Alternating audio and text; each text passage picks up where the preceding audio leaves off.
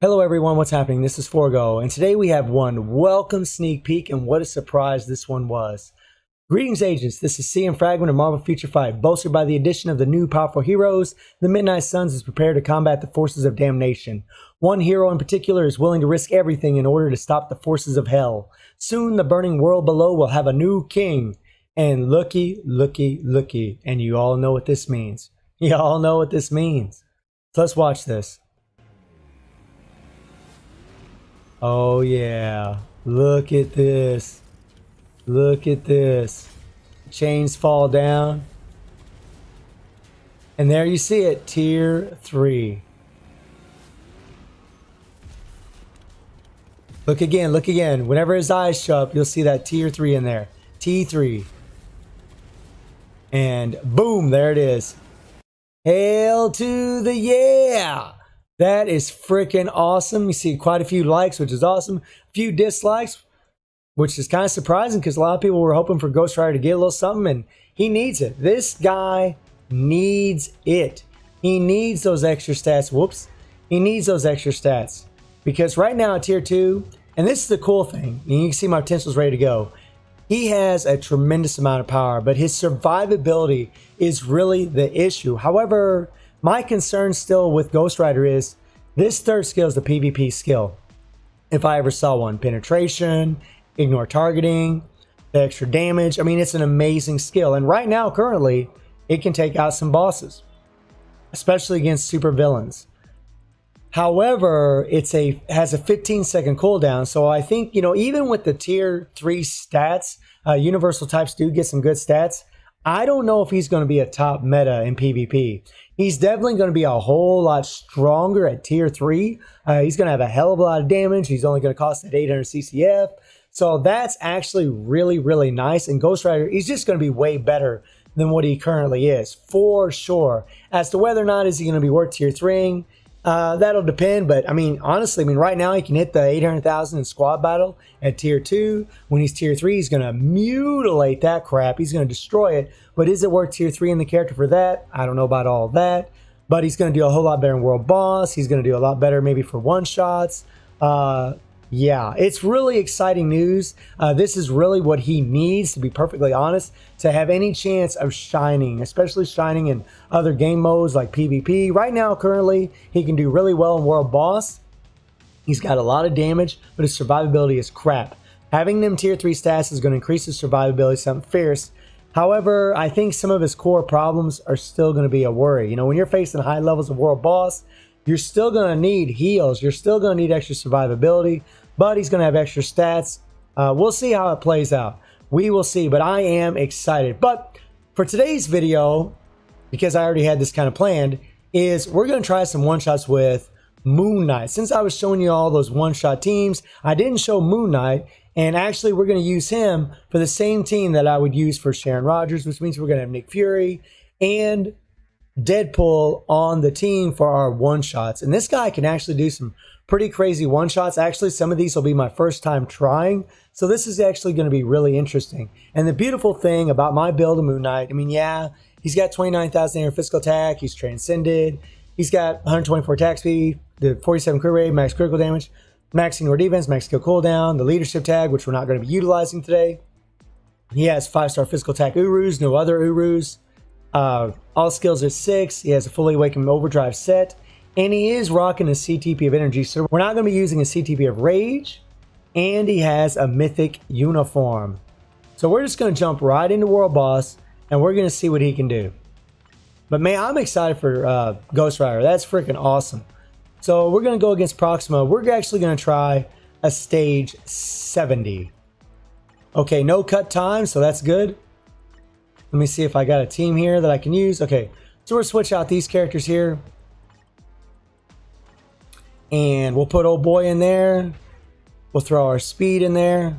Put Nick Fury. There we go.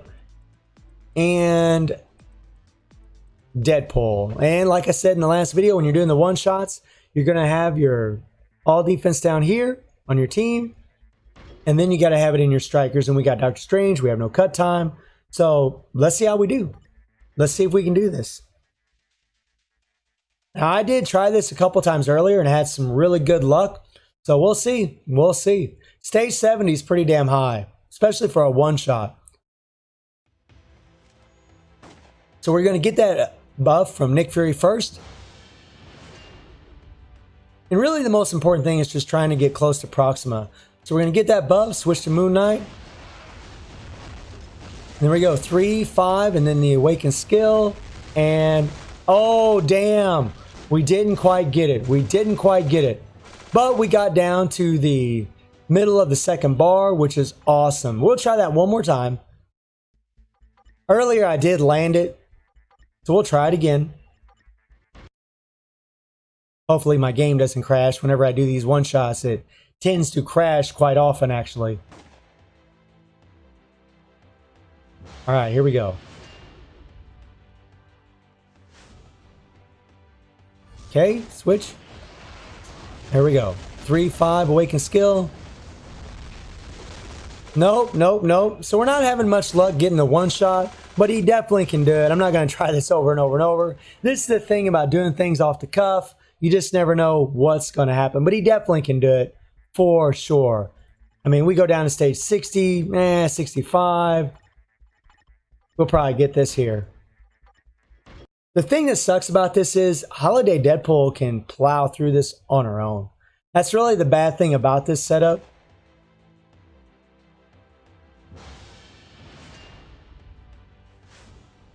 Okay, here we go. All right, let's go. And boom, there you go. Easy peasy, no problem. Cool, cool, cool. All right, so now let's try one against Cull. And Cull is actually insane because he has a very high amount of physical defense, and Moon Knight is a physical damage dealing character. So we're just going to try stage 60, right? Same little team that we just did. We're going to have to throw in all these characters. Whoops, I hate that. Okay. Speed. I really should have had all these preset. There we go. Well, crap. I hate that search. All right. We need... There we go. There we go. And we need to switch out old boy for Doctor Strange. There he is. Put a damage out to supervillains here. There we go. Let's do it. Let's see if we can do stage 60. This is going to be real interesting if we can do this. This would be cool.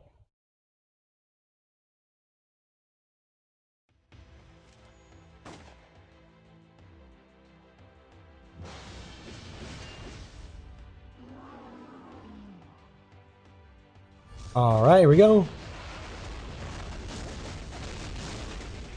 And boom, stage 61 shotted.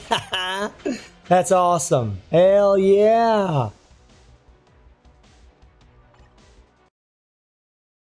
And this is with no Odin's blessings, no craziness on him, nothing like that.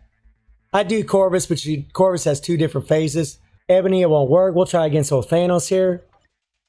We'll just try stage 50 Thanos. We're not going to go crazy here.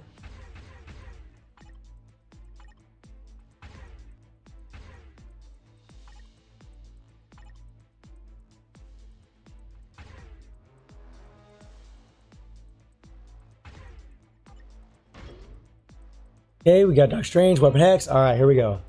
Now, I don't know if he's going to do this. Thanos is a pretty funny one, man. Everything's got to be timed perfectly. And I really don't know if Moon Knight can do this. This is my first time trying this. So I have no idea. We'll see.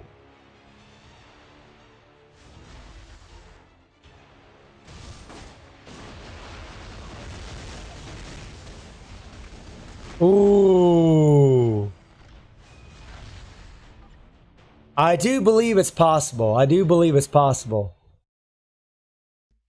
We'll try it another time here.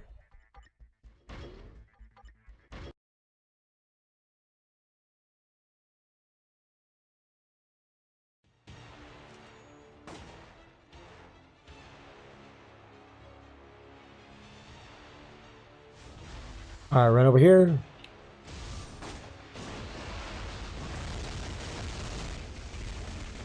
Oh, nope, not getting it, man.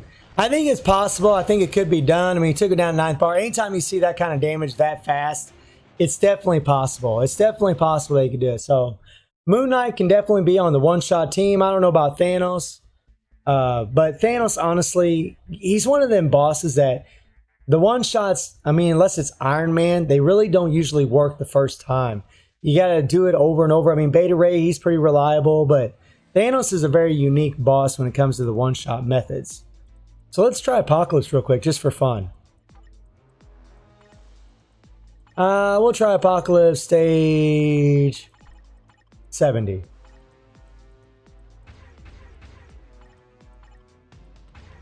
And they'll both be combat, so there's no advantage or disadvantage.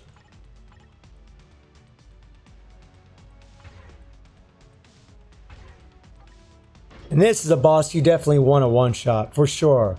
There we go, perfect.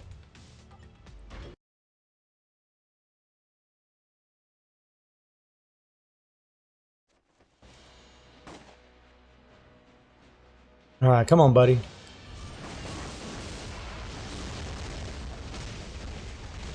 And no, I don't think so. I don't think so. I think stage 70 might be too much with my build.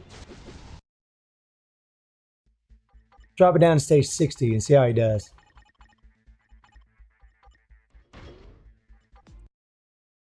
Hopefully we can get the one shot this time. Apocalypse is a tough bastard. Honestly, if you can one shot stage 60, that's pretty damn awesome.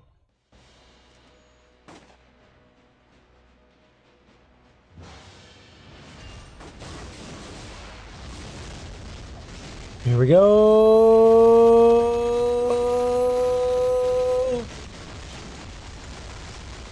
Well, pretty much a one shot. It was a little slow at the end there, but we did get it. Not bad. And I just came in here off the cuff and tried this, so not too shabby at all.